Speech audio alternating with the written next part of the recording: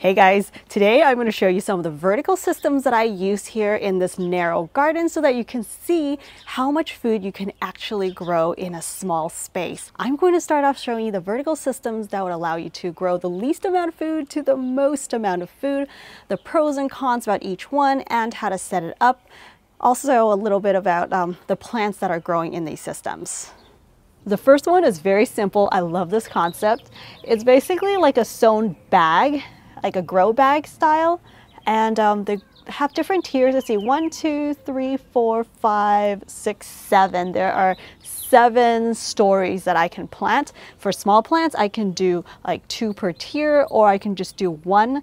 I think it would be really cool to grow. I have different varieties of mint, and you know how mint can be invasive?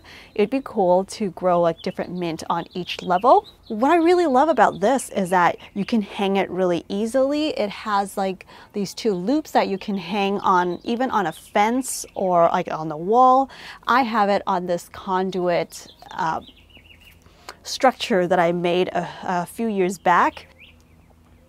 The best thing about this kind of system is that it's basically a floating planter. It doesn't take up any part of your floor space, which is really great for narrow places because sometimes you just want to free up that bottom space. You can hang it on a shade side or a full sun side. These things drain out really quickly though because they are like grow bags. It's kind of like fabric. So what I did was I added more vermiculite this time to not just improve drainage, but to help to retain more moisture. And then definitely I would add mulch on top if I'm growing it on the sunny side. I have right now some red onions, violas, and cilantro growing here. You can see cilantros are like going to seed right now.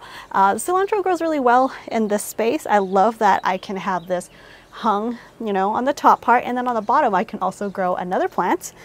So that's the really cool thing about these kind of hanging planters, is that you can put, you know, more along like an entire row, like an entire wall. This part I have sort of an intricate irrigation setup. I have like 1 per tier. It's not really necessary. I just kind of went all out because I was excited about making very like specific irrigations, but yeah, I have 1 per tier, and then these emitters I can adjust them you know, to allow how much water I want, and then all the way to the bottom actually gets the most water. And then this one has like a little plastic kind of a material to catch the water so it wouldn't drip down like crazy. But if it does overflow, I have another plant on the bottom. This is a rock samphire, one of my favorite herbs. Yeah, and that one is really hardy, doesn't mind too much water or too little water, so I have that catching the excess water. And then I got mint growing in this bottom one. This is chocolate mint, but I have mint growing here because mint is also not very picky about how much water it needs. I have grown like Bacoba in here as well, and you know, Bacoba is a really water loving plant, so it's just like perfect for this bottom tier.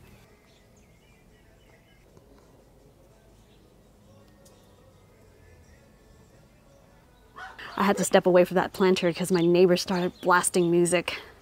Yeah, so these planters are pretty inexpensive, and you can buy a lot of styles similar to that online. And you can even probably make your own if you can sew or buy fabric, or you can even cut up something like a more durable bag and make something like that quite easily. But that one's actually going on, I think, like at least 2.5 years, and is still working really well. Here's the next planter. It's the PopUp Garden that I've installed recently. You can see how many plants you can grow in this space. You can do either 1 to 2 plants at the most, I'd say, per planter. So that's 2, you know, 4, 6, 8 plants, and then 1, actually 10, because 1 on the bottom if you want to grow something. And then on the top, you can have an option of growing something really big in a vertical system, which I don't usually see in these kind of like upwards growing designs.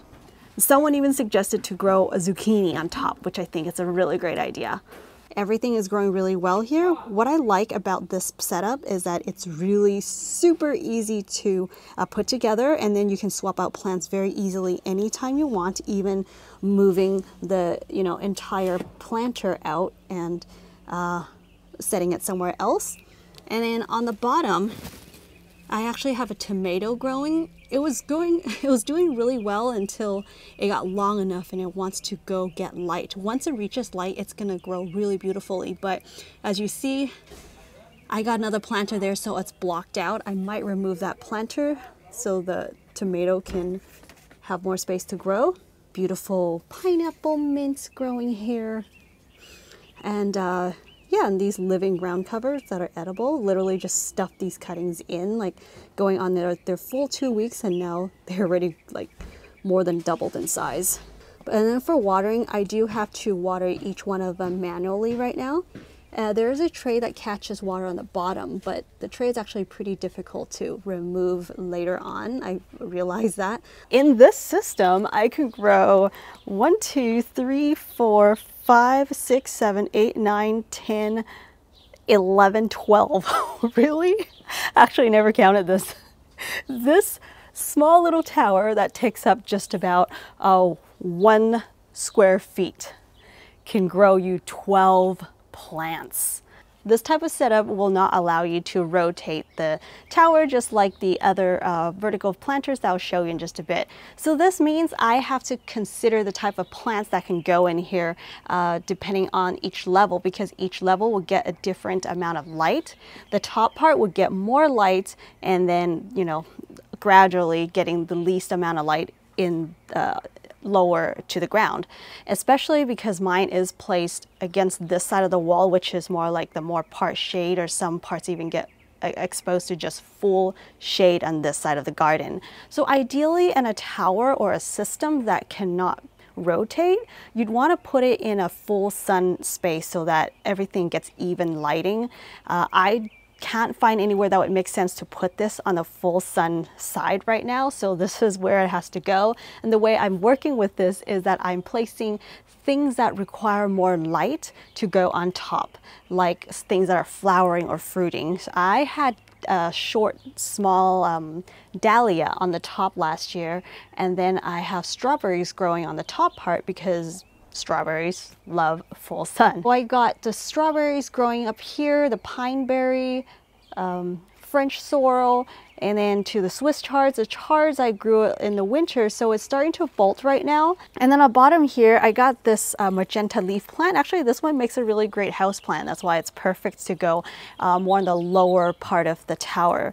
This thing, I love using it for making like a natural purple or magenta color for like as a food coloring. And then the way on the lower tier, I haven't figured out what to put in there yet, but I'm thinking maybe something like a Japanese green, because a lot of Japanese greens don't require that much light. So I might put in like a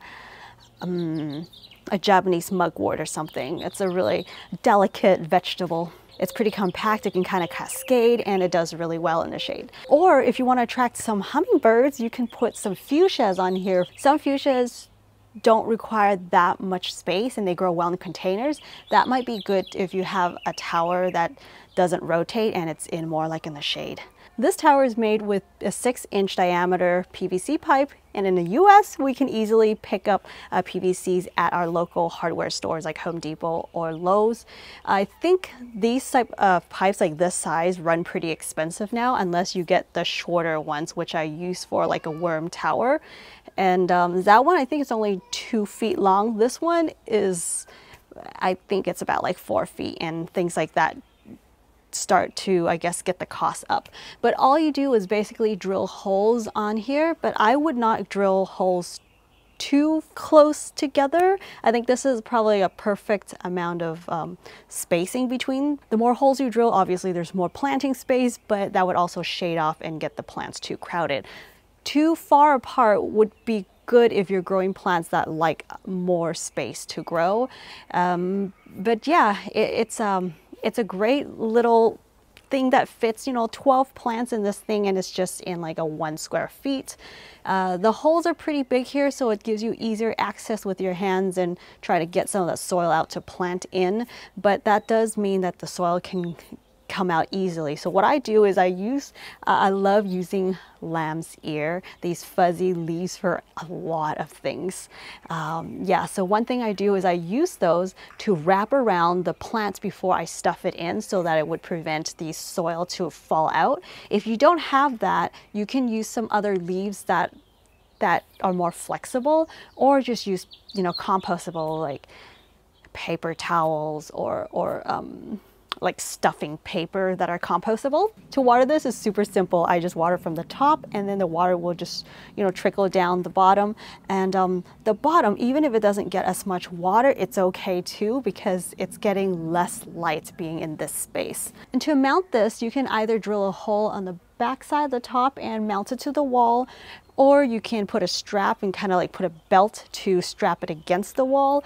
Or the way I do it is I actually have a T-post pounded into the ground, and then I put the tower over it. So I think I might have a video clip on that. I'll link you guys to it down below, see how I set the system up. So these things were placed in the baggies because I was preventing critters from getting my strawberries. Let's take one. Okay, let's go to the next one. Here is Mr. Stacky, and I call this my strawberry tower. This set, I purchased it on Amazon. It comes in a set of 5 tiers. They do have them in like the smaller size, but this one I believe is like a 64 quart or something. So it's the larger containers. Each tier allows you to grow 4 plants, and I got 1, 2, 3, 4, 5, 6, 7 stacks, so that's 28 plants here. I got one set, I liked it so much, and actually saw someone let go of their used one, so I picked that one up as well. Now I got 2 of these, and I basically got 3 stacking somewhere else, and then I have 7 here. I think 7 is probably the safest tiers you can stack up. Otherwise you would have to kind of mount it, you know, in the ground or something to really stabilize it. But yeah, this is the Whopper strawberry, and and this one is the kind that rotates, but this one does. Oh, I got a Cape gooseberry that just dropped because I was trying to turn this. So this thing used to be easier to turn, but over winter, some of my I love these Cape gooseberries, by the way. They grow really well in containers, and they're more or less a perennial out here in Zone 10. So some of the fruits that dropped I didn't get to have sprouted all over this this tower. So it's actually kind of going crazy, as you can see. It makes it difficult to turn this right now, but as soon as I kind of cut this back, I'll be able to spin this thing. So you can see it doesn't spin too well. This thing, it is super easy to put together. They stack on top of each other. It has a really wide opening, so whenever I want to replace a plant, it is easy for me to just put my hand in and swap the plant out. And to water this, just water the top tier and the second tier, and that would allow the top tier to drip down to the second one, and so on. Sometimes though, if certain ones need a little extra watering, I will go in to kind of water that specific area. This one here is a red alpine, and okay, got it. Thank you, plant. I got some different types of strawberries, some that's got these really pink flowers. The pink flowering ones actually are quite sweet of berries. Strawberry is just something really great to grow in small spaces. You can see small fruits, and grows really well in containers. They do like full sun though. The more sun you give it, the sweeter the berries would get. So we're gonna compare this one with this little fruit right here from the Whopper. So same variety of strawberries, one grown in full sun, one growing in part sun. We'll see how both of them will taste. I am dying to try a strawberry. Okay. Let's try this big one first. It's very meaty and firm, just like a store-bought strawberry. I grow different varieties here. I kind of want to feel like I'm eating a fruit sometimes, so that's why I chose to get the Whopper variety. Let's try that too, thank you. This one's like way sweeter than the other one. Here's that little red alpine. Strong flavored, but not very sweet yet. We've been getting a lot of rain, kind of washes out the flavors, and hasn't been warm enough for the berries to sweeten up. So something I don't like about this system is that once those roots grow through, sometimes you have roots that would grow deeper and then it would like touch the second tier. So if you want to separate them, it does get a little difficult. You might end up injuring the plants a little bit. They'll go into shock because you're pulling up the roots from the second tier if you remove those tiers. But I hardly ever do that unless I decide to say like to literally pick this up and move it elsewhere. But if you put them on wheels, you can also push it. My problem is that it's not the easiest to push on wheels because my ground, I did it myself, so it's pretty bumpy. Have to be more careful when you're pushing like tall stuff. The thing that's really versatile about this, the Mr. Stacky, is that you can grow this in a more hydroponic settings. So this is a 3/4 inch PVC pipe. It goes right through all the way to the bottom of this tier. And this is sort of something that helps to stabilize a little bit. You don't need it at all actually, but I thought it would, I don't know, somehow be helpful because I got 7 tiers here. The package comes with 5 tiers. So yeah, this is a bit taller than how many they recommend, but there are people that would stack up to 7 or even 10 as long as you do mount it deep in the ground to stabilize it. I'm not stabilizing into the ground. That's why I'm just gonna put 7 tiers max. For safety reasons. If you want to have, say, like a farm of these, you can set up and pound like a rebar, you know, into the ground, and then you can stabilize these and grow a bunch of them like a farm. So this design does offer more versatility. Once I move this, I'm going to have a much better setup so the water would drain out very easily. But yeah, you can see it just takes up 1, 2, 3, 4 of these pavers. And that would give it enough space for the strawberries or more compact plants to grow outwards. So this actually does really well for like growing beets or small little like short carrots and salads, of course, and herbs. Lots of variety of things, lots of options really. No, the fruit's eaten. Oh. This happens so often. Whenever I wait for that perfect day to pick the perfectly ripe fruits, it's gone. So here is the rest of Mr. Stacky. This one is much easier to rotate. And I got this drain tray, I think it's called. This thing was sent by the company a while ago and I've been loving using it. The only thing I wish it had was that it can rotate because right now it's sitting on a double thing. I got the spinning Lazy Susan. Thing that makes this unique is that it has this part you can screw on this PVC pipe for drainage. So I pretty much just keep it up like this and wait to collect enough water, and then I just turn it down this way and dump the water out to water the garden. Here's what I'm thinking. I could have the other 7 tiers and move them all right here so that I can put the irrigations through. Already got the, you know, the tubings up there, and I just need to trace it down 1, 2, 3 and get all of Mr. Stacky's watered that way. And this last one I want to show you here is the GreenStalk Vertical Garden. This thing holds the most amount of plants that I've come across. It holds 6 on one tier, and there are 7 tiers here. So there's 42 plants you can stuff in this thing that sits on like a 4 square feet. It's crazy, I know. So I obviously love that. I think if you're trying to max out the space by growing a lot of food, this has got to be it. But it does take up the most I think, space out of all the planters I mentioned, and it is a bit heavier to install. You might need help if you can't do it yourself, because after you fill up the soil and move them to stack them together, the stacking part is really easy, but it's about the weight of it all, because it takes quite a bit of soil to fill each planter. It is a bit wider than Mr. Stacky, but it is still sitting on a 4 square space. The plants here can, depends on what you grow, but sometimes those plants can get a little bigger, and so I do have to move the GreenStalk out a little bit away from the wall, otherwise the plants get like shoved against the wall as I move this thing. But yeah, you can see this is like, you can rotate it. So for vertical tower, especially if you want to grow more like food, you'd want to put it somewhere in like full sun so you have more options of what you want to grow.